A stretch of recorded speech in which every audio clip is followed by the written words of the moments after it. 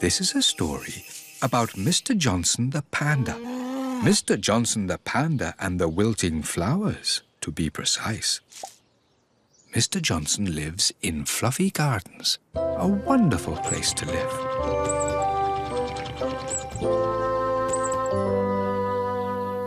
Our story begins one very bright morning.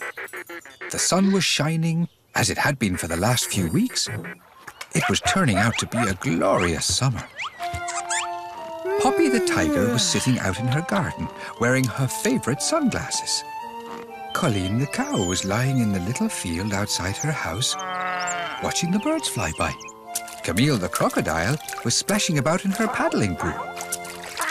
Everyone was loving the sunshine.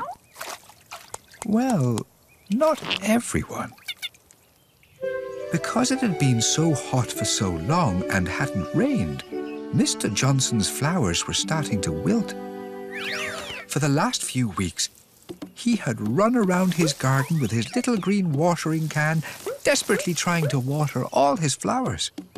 Every single day, and even every night. And now, on this bright morning, Mr. Johnson the Panda was exhausted. As Mr. Johnson stood in his garden trying to stay awake, Tootie the elephant was out for a morning jog. "Hello, Mr. Johnson," Tootie called to him with a smile. Normally, Mr. Johnson would wave and say hello, but being tired made him rather grumpy. "Stay away from my flowers," he yelled. Tootie jumped and ran away. Mr. Johnson didn't mean to frighten Tootie. He was just tired. And as he yawned a big yawn, Mr. Johnson realised he needed help. So that day, Mr. Johnson posted a help wanted notice all around town.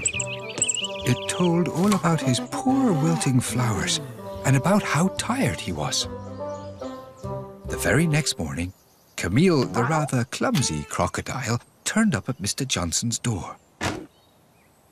"I would love to help you water your flowers," she said with a smile. Mr. Johnson gave Camille his little green watering can and went to bed happy in the knowledge that Camille could water all his flowers. But just as he was about to go to sleep, he heard a crash. He looked out his window. Camille, being clumsy, had tripped over a plant pot and fallen into a patch of daisies. "My daisies!" exclaimed Mr. Johnson. Camille was too clumsy to water his flowers. Later that day, Mr. Johnson wrote, "Must be careful," in big letters on his help wanted notices. The very next morning, Mavis, the very careful pony, turned up at Mr. Johnson's door. "I would love to help," she said, "and I'm always very careful," she added. Mr. Johnson gave Mavis his watering can.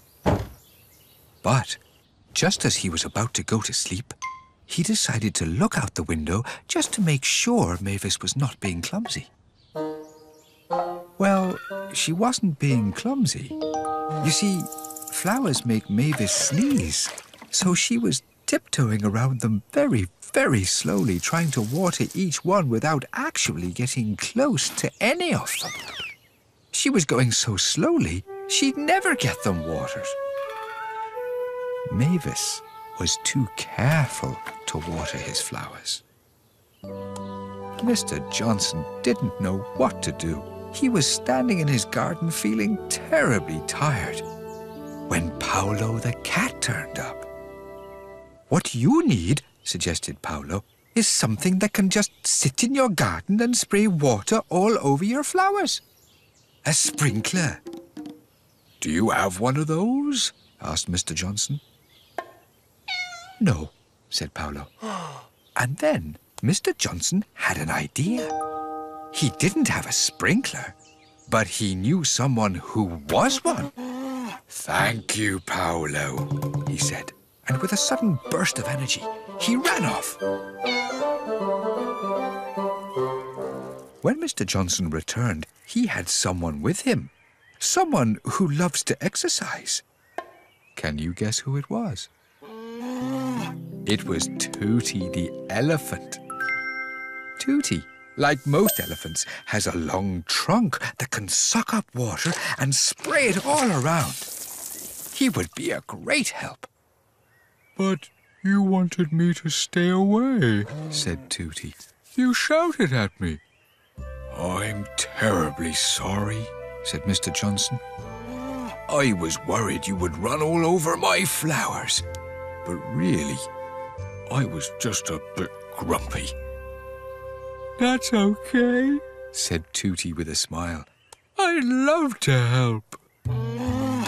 And he sucked up water through his trunk from a bright red bucket and sprayed the whole garden with water.